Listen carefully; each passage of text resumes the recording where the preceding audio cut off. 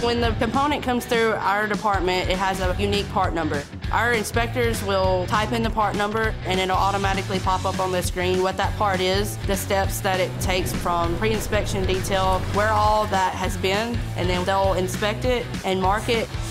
We have a pre-clean process where the engines are pre-cleaned prior to being brought in and disassembled.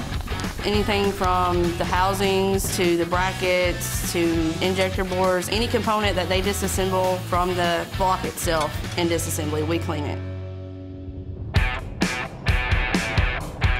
And then it'll go into our pre-inspection. Our pre-inspection is basically sorting out the steel and the aluminum. It gets off any rust, carbon, debris, anything that's on the parts itself.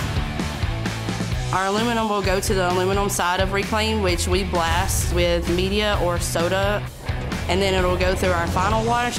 The other side of it is our steel, and it'll go through a detail process, hitting any kind of holes, exhaust, getting the carbon out, and then it'll go into our final washer, which rinses all the metal shavings and the debris left over from detailing. This is our specialty, making sure the part is clean, right part, right time, making sure we have what we need to be successful.